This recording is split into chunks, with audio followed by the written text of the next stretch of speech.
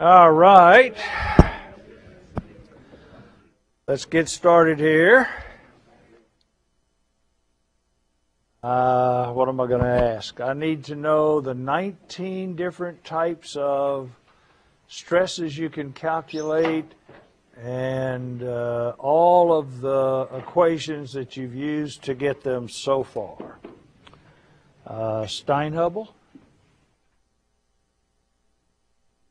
It's a joke, Steinhubble. I can try. Hey, that's what I do.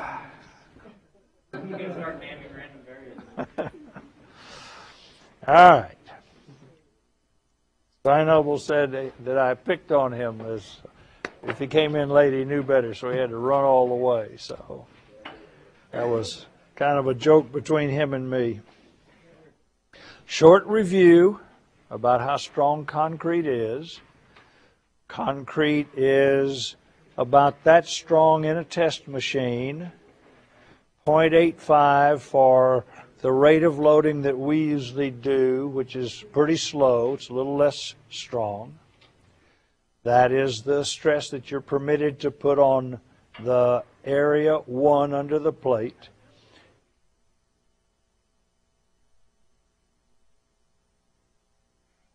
The area 1 and the area 2 being equal at any time, that's just like when you test it where the little corners fall off. Therefore, all you're going to get is that much strength, 0.85 FC prime A1. If, on the other hand, your plate is on, you've already had to make the concrete bigger, and area 2 exceeds area 1, since these little corners aren't going to tend to flake off because they're contained within this loading zone, you get the square root of A2 over A1 increase up to the point where A2 is 4 times as big as A1, and then that's just about all you can get, and so they limit it to that number. The plate itself can be on a wall, and if it is on a wall, then you are permitted to say that area 2 for the concrete is geometrically similar to the shape of area 1 for the plate. So if you put it in the middle of the plate and there's a little bit of concrete hanging out, then you get to count that G. You get to count that G. You have to make this geometrically similar, so that's G and that's G. Square plate, then you can go square concrete until the area 2 concrete becomes 4 times or greater than area 1, in which case you got to quit. If it's a rectangular plate, can have a rectangular shape. Here's one on a 16 by 10 column. The plate itself is 6 by 6. So that means you got 2 inches hanging off on either side, so you can only count 2 inches on either end. 10 by 10. Here's one where they put the plate they needed to, a little closer to the edge of the wall. Beam must be coming in from this side. So regardless, if they can't get it in the middle or don't want it in the middle for some reason, then G on that side gets to let you count G all the way around. Area 2 being the area of the concrete, area 1 being the area of the plate. If you say, sorry, but the plate's got to go right on the edge, then basically you're talking about steel right on the edge where these things can flake off. They're not at all contained. Therefore, area 1 is equal to area 2. And again, the ridiculous region where area 1 is 10 square inches and area 2 is 500 square inches, no way. The limit is 4 to 1. So square root of 2 is 1.7. Square root of 4 is 2 times 0.85. 2 times that is 1.7. That's your limit. Here are the references. Here are the pages you can find them. That's the equation itself is J8-2.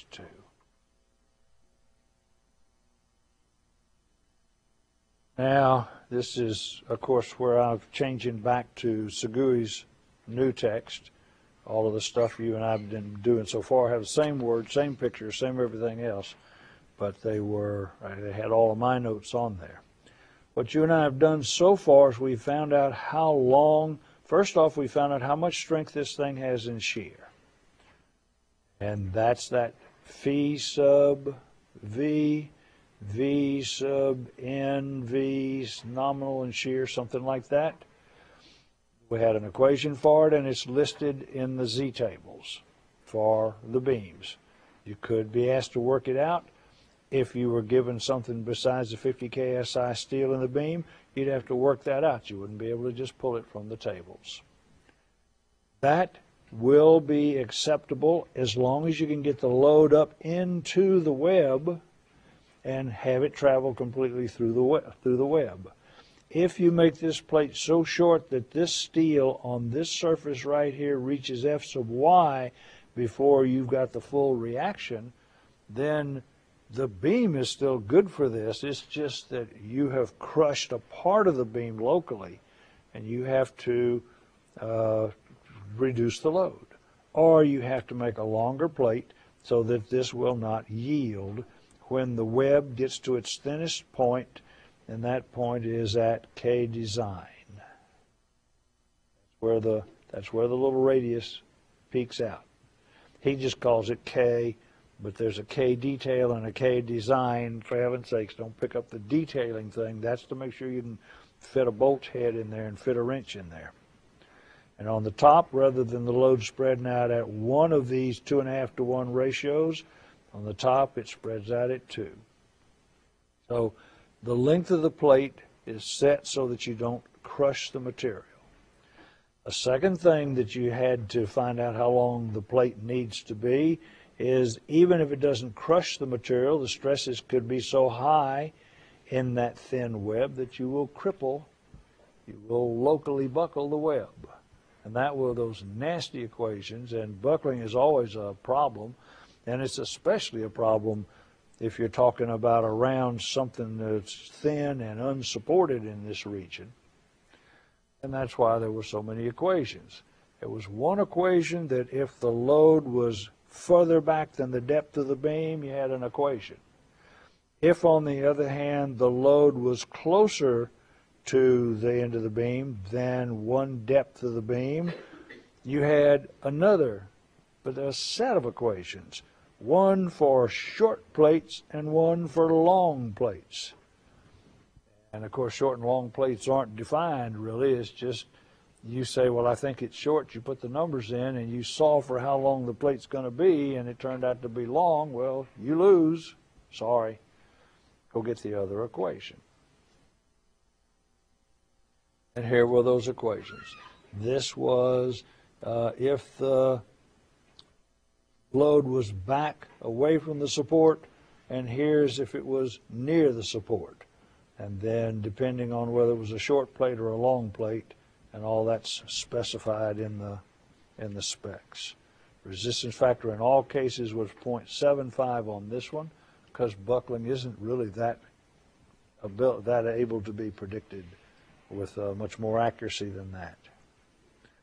We talked about the concrete strength, did the concrete strength. Now then we get off onto how thick the plate needs to be. You found two things. Number one, you found the strength of the entire shape in shear. Number two, you found out how long this needs to be such that it does not crush the steel and yield, and how long this needs to be so that the web does not cripple. Now then, the one number we haven't yet done is how thick does the plate need to be? Because I know some people, they're cheap. Here's the footing, here's the wide flange, and here's the plate. They made it long enough and wide enough, and that's what they did. They made it out of tinfoil. And then they put the column on the top of it. Well, not going to work. The problem is when this load comes down on the plate, it will just curl the edges of the plate up, and again, then you'll crush the concrete right underneath the web. So we also have to know how thick the plate needs to be. And as in everything else we do, we're going to allow the plate to be fully yielded for the design. Back to the old book where all my notes are. Yours, again, as you see, this is what your text says. Once the length and width, plate thickness, once the length and width, no difference. Once you've determined how long the plate has to be so that the web is okay, and then the combination of how long the plate should be and how wide it should be so that the concrete is not hurt, then the third dimension of a plate would be its thickness. What we're going to do is we're going to take the average bearing pressure between the plate and the concrete. We're going to pretend it is uniformly distributed. That's not 100% true. Probably, since the load comes down through the plate and bends the plate, there's probably somewhat less stress in this area than there is in the middle, but it's not significant enough to bother us. We'll just assume it is uniform. Also, we're going to have to know how long the plate is hanging out. Well, number one, these flanges are, you go take a look, they're really very thin. So we just ignore any bending strength that they contribute to the whole system, and we ask that this beam put a line load on this plate, and the plate itself take all the bending. One thing is, the load really comes down here right about at K sub design, and it falls down into the plate beneath it pretty much at a 45-degree angle. Now, some people have a hard time with that. They say, well, you had a plate here, and it was feeding up here at a rate of 2.5 to 1. Mainly that's because it's really going through the web, and the web is connected to the flanges, and it just all kind of connected together. That slope was pretty gentle. This slope, in the first place, couldn't even hardly get past this corner at a 2.5 to 1 slope. And they found that it's okay to say that this load comes down as a 45-degree angle. Therefore, this base plate really cantilevers about that line right there. Now, if you wanted to take the length of this cantilevered beam as half of its width, would be on the safe side, but it just saves some money and it's not necessary. You can say it's cantilevered right there. Incidentally, you will notice that the old CVE text and the old specs had phi for concrete as 0.6, and as we find ways to make it more consistently and make sure the concrete's got more uniform properties and learn how to get it delivered on time and the whole 9 yards, the ACI is watching this all the time. All of a sudden, it just says 0.65 from today on. That's why you'll see in the notes here, if you ever see a 0.6 somewhere, I just forgot to change it. It is now 0.65 on the concrete, which is pretty bad already. That's one of the worst numbers I've seen. The worst numbers I've seen on the work you and I do is about how low. 0.75 is about the worst one I remember. All right, now here's the picture, and here's what we're doing. Basically, this is the top view of the beam. Here's the beam's web. Here's the flange of the beam. This is the top flange. There's another one on the bottom. Here is your plate that you're putting underneath there. You have made this plate wide enough, B, and long enough, L sub B. The old code or the old specs used to call it N, so you'll see that both are used in here, so that the concrete was happy, was not overstressed. This is a one-way bending situation. In other words, as I showed you right back here, this is a line load on a plate. Basically, here's your plate.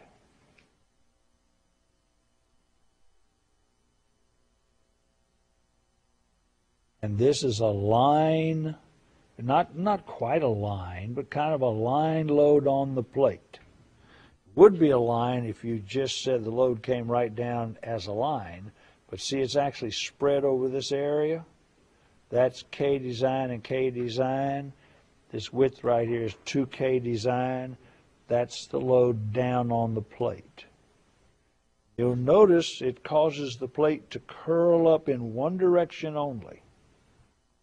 In other words, there's no bending about these axes. So it's one-way bending. Second picture is, or the first picture here is, I don't know how long you're going to make this. This is probably what we're going to solve for. We're going to have to find out how long it needs to be to keep the concrete happy. And, I'm sorry, to design the plate thickness. And I want to take just a 1-inch strip out of your plate and analyze a 1-inch strip. I'm going to find out how strong it is. Then when I find out how strong it is, I'll multiply that strength times L sub B, and L sub B will be for you to decide how many of these 1-inch strips we've got. If I show you how to safely design one 1-inch strip, how much load it'll take, then all you got to do is multiply how strong a 1-inch wide strip is times how long you decide to make the plate, and then we can design the plate's thickness. On the top of the plate, here you'll notice there's the pressure from the web. This is an end view of the plate. Here is the load falling down at a 45 degree from the beginning of the fillet, the reentrant corner right there at a 45 degree. So this is K design, K design. The width of your plate, you've already figured that out. Well, you may not have figured it out. You could still leave it as an unknown. Is going to be B, and the length of the plate back in this direction is going to be N, or L sub B. Take your choice what you want to call that. So your beam is going to cantilever out, let me calculate this, B cut in half minus K sub design. That's how long your steel plate is hanging out from the point about which it cantilevers. Or you can do it this way. N plus K plus K plus N, N plus K plus K plus N is equal to B. That says N plus K is equal to B over 2. That's what we just said. N is equal to B over 2 minus K design. That's the length of your plate cantilever. Here is, and there's figures everywhere here. Here is that little 1-inch piece cantilevered out. You notice it's cantilevered out a dimension N. There's your N from where it's cantilevered out. You'll notice underneath it is a pressure. The pressure underneath this thing is the total reaction that you've asked to support divided by B times N. That's force over area. Load over area is the stress between the bottom of the plate and the concrete. So here's your stress. I'm going to multiply that stress times 1 inch wide times N inches long. That right here would be the force. See the force under the plate. Stress times area. The centroid of that force is at half of this length out from the cantilevered part where the beam is supported, N over 2. So that says the ultimate requested moment is your pressure underneath the beam, R sub U over Bn, multiplied times the surface area against which it presses, 1 times N, times the moment arm is N over 2. Crank that out, R sub U N squared over 2B L sub B, R sub U N squared over 2B L sub B. Probably has that somewhere down in here. Here it is right here. R sub U N squared over 2B L sub B. Now that's how much load is being placed on your plate, a 1-inch wide strip only. The next question is, how strong is your plate? Well, here's your plate. Here it is. Here's A, D, C. I got a B and an E. I got all kinds of stuff here. Here's A, D, C. B is the top, and E is down on the bottom. Here's your plate sticking out.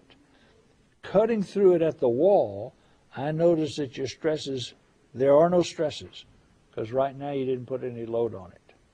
Then you put some reaction, not this much, but it caused this stress right there. Then you doubled that number, and the stresses looked like that. And then you quadrupled it, and the first time any fiber yielded is right now. Mark it.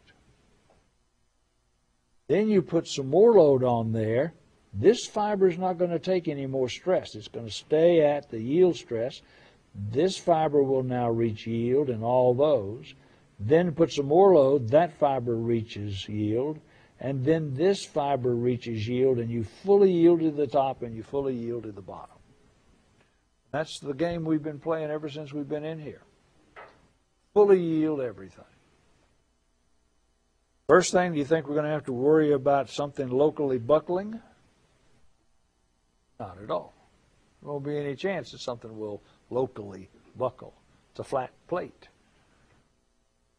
In other words, things used to locally buckle if the top flange had a lot of force in it acting over the whole thing. But if you take a plate and you bend it such that at the top it's in compression, the bottom it's in tension, they're so close together, there's nothing there can buckle. So here's how strong it is. I think I got a better picture over here. Here's your 1-inch strip. Here is the end of that 1-inch strip. It's loaded all underneath here with pressure from the concrete on your bottom of your plate. You are putting, I got the moment shown in this direction. It is in that direction, but I couldn't put it out here. That's what I really should do because it looks a little fishy. Is show it like this, same direction, like that. Compression on the top, tension on the bottom. See the little squares? How high is this? F sub y, of course. Every little fiber is yielded. How high is this? Hint, hint. T over 2. How wide is this? 1 inch. You want to know how much force is inside that little stress block? It's F sub y times T over 2 times 1 inch. That's how much force a plate can develop on the top half in compression. This is how much it can carry in tension, F sub y times T over 2 times 1 inch wide. The total plastic moment due to those two forces is either this force times T over 4 plus this force times T over 4, or, since it's a couple, you can just come here and some moments about this point, take either one of them and multiply it times T over 2, and you obviously get the same answer. Nominal moment is yield stress times T over 2 times 1 times the distance between the couple forces. That's how strong a plate is. F sub y, thickness squared, divided by 2. And that's how strong it really is on average. What an optimist this guy is. I caught you. I saw you. Checking your watch. We just started, man. It couldn't possibly be time to go. Can't wait for spring break. I tell you what, I'm proud of you. The fact that half of you came, that's a good sign. That means that only half of the structures on Earth will collapse after you all get out.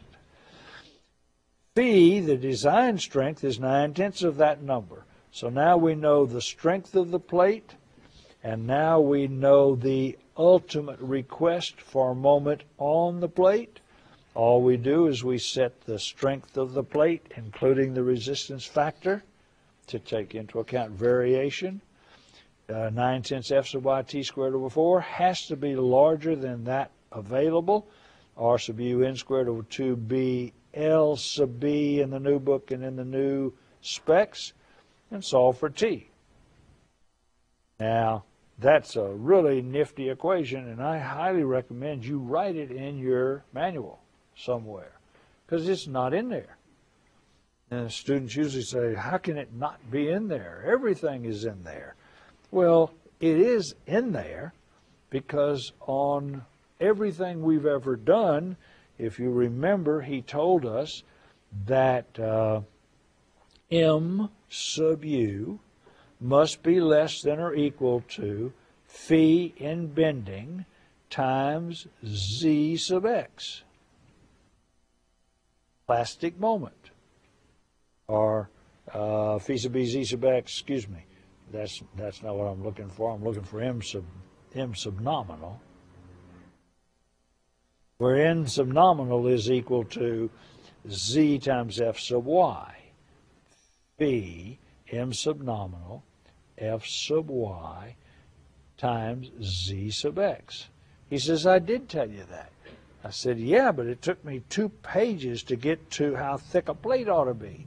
He says, not my problem. I don't tell you how to do things. I tell you what you should do. You should do this. And if a plate has a complex derivation on how thick it ought to be, it's not my problem. That's your problem.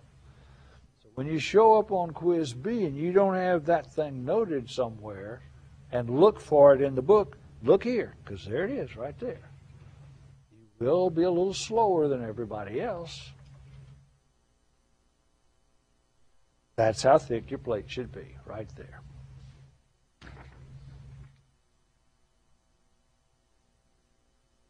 That's how thick your plate should be. Not in the specs. Write it in there. Old pop quiz. How much load could you place on this plate? It was a 12 by 8 plate. It was 3/4 inch thick. I asked them how much uniform load you could put on there in pounds per square inch. And you can check it out. Turned out to be 89 pounds per square inch. So here we have an example. Design a bearing plate to distribute the reaction of a W21 by 68. Span length is 15 feet 10 inches, center to center. Service load is 9 kips per foot along the length of the beam. Half of the 9, 4.5 kip per foot is dead, and half, because it says equal parts, 4.5 kip per foot for live. It's to be supported on a reinforced concrete wall. Strength of the concrete is 3,500. For the beam, we're using 50 KSI steel, and he's going to use 36 KSI steel for the plate.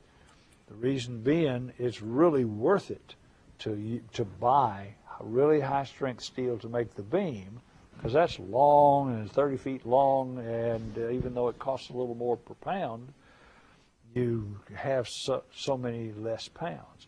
The plates, they don't care. The plates are just like channels. They're just like angles. There's not that much to them, and so he's going to make the plate out of a weaker steel. It'll turn out to be a little thicker, but it'll still be cheaper in the long run.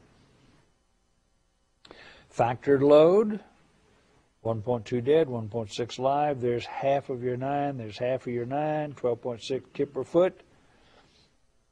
I'm assuming he's already got the 68 pounds per foot in there because he already knows what beam he's talking about, so that's doubtlessly in the dead load. Reaction is, there's your 12.6 kip per foot. That's the length of the beam. Half of the reaction goes on each end. This beam has to carry 99.73 kips. Of course, his whole purpose here is to show us how to design the plate, but I'm a little surprised that he didn't go find out for a 21 by 68 what is phi sub v, v sub nx the minute he found out the required reaction. And he says, well, yeah, but you know this almost never controls. Yeah, okay, but I'd expect my students to make sure this beam's okay, that it will hold that much shear. Whether or not I can get it in the web before it cripples, or whether I can get it in the web before it yields, I don't know. But this is the first step. There's your reference. It's on that page. There are no shear stresses in the plates. That's true. There just are none. And then, no, there won't be any possibility that it'll fail in shear. Or to fail in shear, you got to have a force up on one side and a force down on the other side, and something in between it that you're worried about if it's going to shear. Well, there's on a plate that's underneath this, there's no force up that's not offset by a force down. You know, if you say, well, it's not what you showed me right here. Yeah, it's impossible. Well, it is, to tell the truth. Well, but no, it's just not possible. In other words, the only place it's going to happen right here. You know, and it's just too thick. All right, so now then I'm willing, so I know that the beam is at least okay. There's a reason to proceed. I'm going to determine how long the bearing plate should be so that I do not crush the relatively thin web after it gets out of the flange and out of the K design into the thin part. That equation is very straightforward, and there's only one or two choices. One, if it's on the end of the beam, the load spreads out one of these K design times 2.5. If it were on the top, then that load would spread out at 2 times slope of 2.5. There'd be a 2.5 on this side and a 2.5 on that side for a total of 5 plus the length of the plate. But it's not. It's on the end. Therefore, the reaction is equal to the area that's yielding is along this line. That's where the equation 16.1-134 on that page came from. 2.5K plus the length of the bearing plate. Area times stress, that's length, times width, that's area, times the yield stress. That's the nominal strength. You're going to have to remember to multiply it times phi before you play with it. Turns out that is such a reliable number and so subject to just almost no variation. Phi is a 1. Check it out on these pages. There's your 2.5. Here is your K for a W 21 by 68. Here's a W 21 by 68. Here is 1.19 for K design. 1.19. Plus, I don't know how long you're going to make the plate yet, but I got this in the equation here. This whole thing is multiplied times 50 KSI steel in the web, not in the plate, times the thickness of the web. The thickness of the web of 21 by 68, 0.43 inches. And therefore, it has to be greater than 99.73 kips, which is the request. Which, solve for L sub B out of there, the plate has to be 1.66 inches long. Here is the top view of the beam. Here's the web down there. Here's the concrete footing. If you want to make that 1.66 inches wide to keep the concrete happy, dang thing had to be 40 feet long. Okay, I don't like that. You know, this is not an airplane with wings. You don't want these plates sticking out that long, so we're going to definitely make it longer than the minimum just to get a reasonable sized plate. But I don't know, maybe something else. We hadn't considered crippling yet, so let's do crippling. There's note 2 values of K are given, K design and K for detailing. Continuing. There's first off, it's pretty assured that this is not going to be down here further than one depth of the beam. So it's going to be close to the end. That puts this off into two equations. Trying to know if I still have those equations to see if I happen to have them. Don't think so. So I'll leave it for you to check. If you remember, there were two choices. Anytime this thing was closer than 1D, one depth, you had a choice of a short plate equation and a long plate equation. And they were slightly different. This was for a long plate. He says, look, there's no way to tell. I'm just going to assume this is a long plate, plug in the numbers, see how long the thing needs to be.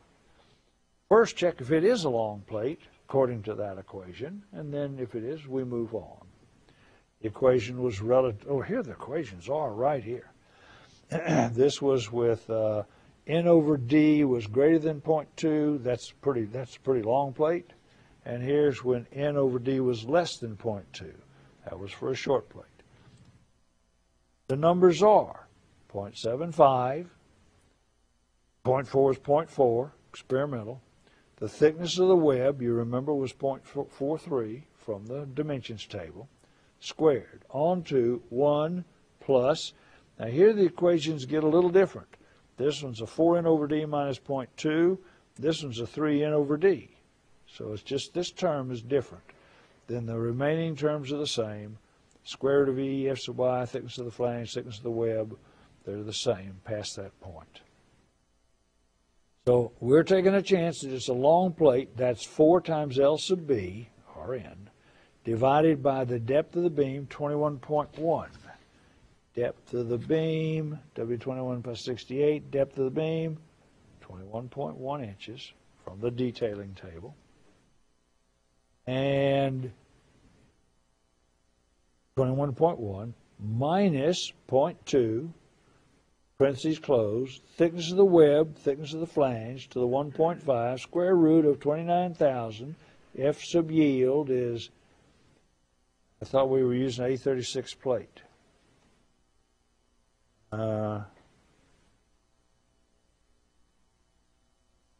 Oh, this is the web, isn't it? We're working with the web crippling, not the plate crippling. Good point. 50 KSI steel, A992, times the thickness of the flange, is 0.685 here and here, is greater than the request. All you got to do is solve for L sub b out of that equation. Now, you can square things and square root things and move things on every side of the equation and then subtract from this side and divide by 21.1 if you want to. I wouldn't even touch it with a stick unless I'm taking a quiz or something. I'd use EES.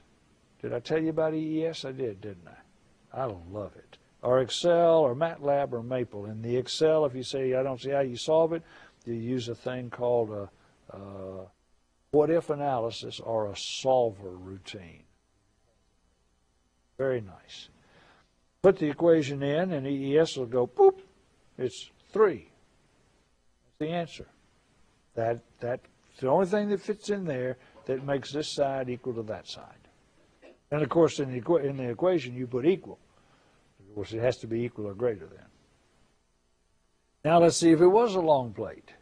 Surely you wouldn't pick the wrong one. We're supposed to be checking the length of the plate divided by the depth of the beam. That's 3-inch long plate divided by 21.1. Dang, it isn't a long plate. See, but it's not less than, it's not greater than 0.2. It's less than 0.2. So that means we used the wrong equation. Who cares? Because I got this one programmed in EES just as well. And put all the numbers up at the top and then put the two equations down and just see which one is right. You're using that one. Turns out it doesn't have to be 3 inches long. It only has to be 2.59. The question is that a short plate? Well, you put the 2.59 in there, and it can't turn out anything else since it wasn't the other one. It has to be short. It is short, and therefore the length of the plate is 2.59. So good deal. Rather than having this stupid 1.66 plate about 30 feet long, we now have a plate that's only this long. Nonsense. All I got to know is I got to make sure that I have enough plates so the web doesn't cripple and the web doesn't yield. I'm going to go pick a plate. I'm just going to pick something, as long as it's bigger than all those numbers. Now he says, with years and years of experience, let's try 6 inches. Do I think he did that the first time, even with that experience? I really doubt it. My guess is he tried 8 inches, and it turned out that the plate looked like this. Here's your wide flange, and the plate looked like that. He says, okay, that's no good. I don't want the thing rocking around on that plate. I at least want B to equal to the flange width. So let's try 6. And a 6 worked out fine. Trying in is equal to 6. Then all we got to do now is find out how thick the plate has to be. Let's see. First, we got to do the length for the concrete. Then we'll determine how thick the plate has to be. You have decided to now make this 6 inches. Then your total load spread over a B by 6 plate must not hurt the concrete. Here again is your ultimate request. It's P for concrete times P sub nominal. They call it P sub P.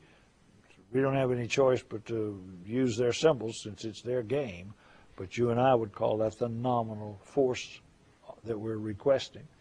Our strength was 0.85 FC prime times area 1. We don't know that. It could be that the plate could be much smaller than the wall, and we might be able to get a little thinner plate because of it and not overstress the concrete. But he says, look, let's just be conservative and assume that the plate fully covers up wall to wall, so that you're not asking for any square root of what? Square root, how much more did you get out of concrete? A2 over A1, that's correct. Right? And if you say, well, I can't remember whether it was A2 over A1, well, of course, that's nonsense, because you don't have to. It's written, it's in the code, or it's in the specs. But if you don't remember, I mean, that's a gift.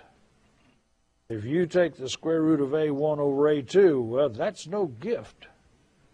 That's 1 over 4. Square root of 1 over 4 is something, and that would kill you. So you know that this is the ratio you're looking for to increase the strength, because the concrete has some surrounding concrete to help hold up the load. So we'll take our 0.85 FC prime times area of the concrete or the area of the steel, multiply it times an appropriate phi. You'll notice these numbers have been altered here because it's no longer 0.6, it's now 0.65. Set it greater than the request. It says the area has to be 51.57. 6 times B has got to be 51.57. Solve for B. Here was the one where it was 1.66 inches long. The real length, the real length is 31 inches.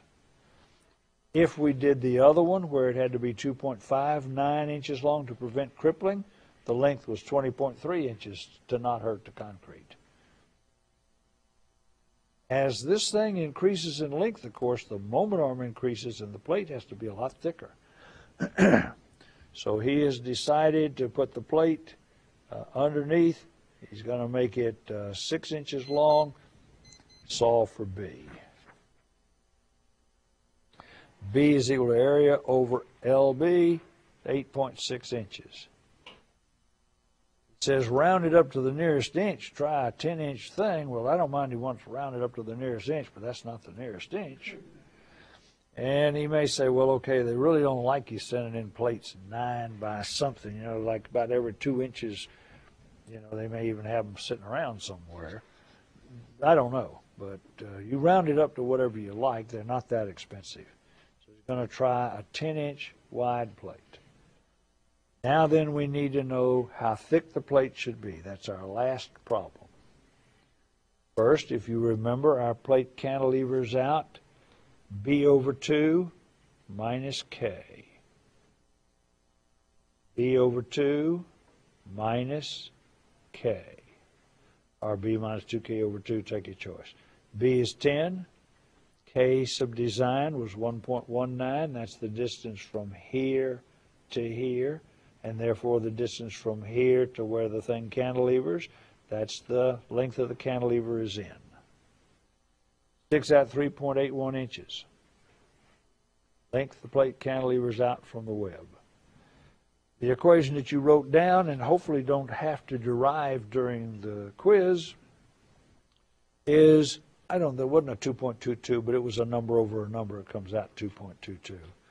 2.22, request, stick out squared, base, length, length, length, yield stress. Plug them in, 1.22. Notice the change in F sub y. Make it 1 1/4 inches. 1 1/4 inches by 6 by 10. There's your first column-based design. Right? No? It's a beam bearing plate design. That's correct. Here's your first, back to your pages in your text. Same numbers. Try B is equal to 10 inches. There's your first column base plate design. Column sitting on top. All right. Drive carefully. I need the money.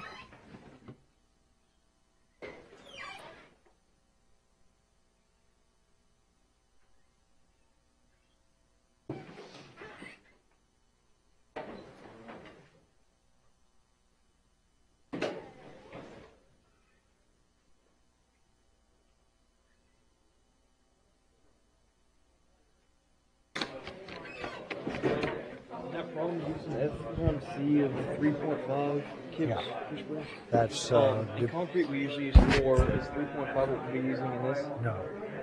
Okay, so it'll just be given in the problem. That's correct. In other words, the guy pays for what he wants. I don't think 3.5 is common anymore. It used to be very common. He just hadn't changed the number. 4 is used most commonly because Right. you get a beta 1 of 0.85. Well, you'll get that on the 3.5 also. Everything less than 4,000, right? Is Yeah, I forget what the break point is, to tell you the truth. beta 1 equals K prime C or FC prime, F prime C minus something. 4,000 over 4,000. Okay, I believe you. But you get what you pay for. Yeah. If you say, look, I can live with that grade of concrete, it's not, it's a little less expensive because it doesn't have as much cement in it, but it makes it a little bigger, I can live with. The guy says, look, I'm going all the way up in the new World Tower. I got to have, I forget what it is, it's like 10 or 15,000 PSI concrete down at the bottom. Yeah. Because, that increases his floor space. Okay. So it will be given on the quiz. I was curious why we don't have a class that teaches. Good question, because it's on the FE exam. And I can't answer the question. And another thing is timber masonry. Yeah. Masonry is a common. It's huge. Mm-hmm. But when they got to be 128 hours, we just could do so many things. But there's not a graduate level one or anything. I don't think there's even one in the graduate thing, no. Do you even got one in a pipeline coming? Or? Yeah, possibly, but it'll be a completely different thing. They're thinking about, for the environmental people in here, having to pass steel or concrete, and the environmental people say this is just nonsense. We need them to have another environmental class. They're thinking, okay, maybe what we ought to do is make everybody take like an hour of steel, an hour of concrete, and an hour of timber masonry. And we make a little class that everybody takes it, including you structures people. And then the real structures classes will know you had that hour, and they'll build from there with a 2-hour concrete and a 2-hour steel, something like that. But that's the only way, and it's a structures measure. You still wouldn't get any timber or masonry. Yeah, because like even if you look down there at the corner, they use timber together. You know, it's absolutely.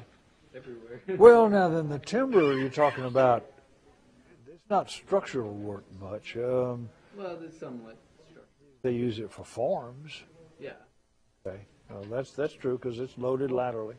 The apartment complex over here, all the walls are Oh Lord, man, they got timber. I don't know where they got so many trees. But it's so interesting. Like they have the concrete, the bottom floor. It's all concrete. And then the top floor they started making it out of timber. Well, And then they have some steel in there. think of the weight. Think how much weight they say. They couldn't put a concrete floor on all those timber things. Oh right. They just Yeah, wouldn't so hold it has to up. be definitely at the bottom. That's right. If you want a first floor concrete, well then you're going to have some concrete columns. And if maybe you want to park cars there, well then you need 3 floors of concrete, and it's concrete up to that point. And they put a timber construction above it. Sure. And I don't know the name anymore, but if you'll go to McGraw-Hill or you go to any of those people that churn out these kind of books, any book that really is on timber and on masonry will be 100%. I have a couple online. Ooh, do you? Would you email me that? Yeah, definitely. Hey, ebooks, you mean like for free? Yeah. No, I mean they're out there. So, Sokolowski wrote a really top-notch hydraulics book. Whole thing. It's on the web. Larry, have you seen that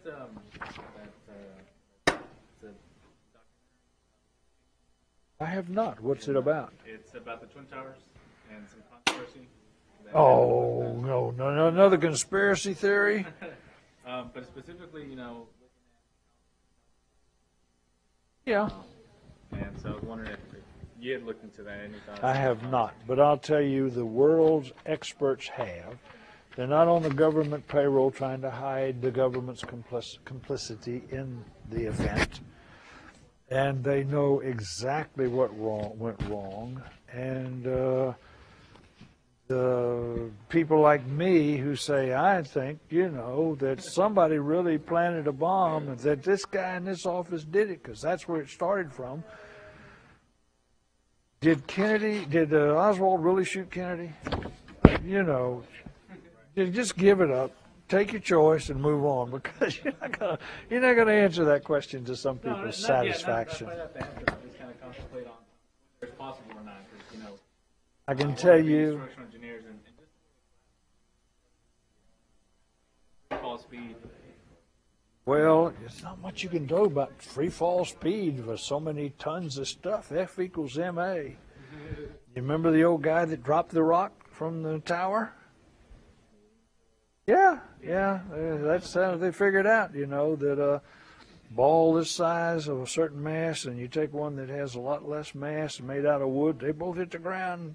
The guy said, same time. Right.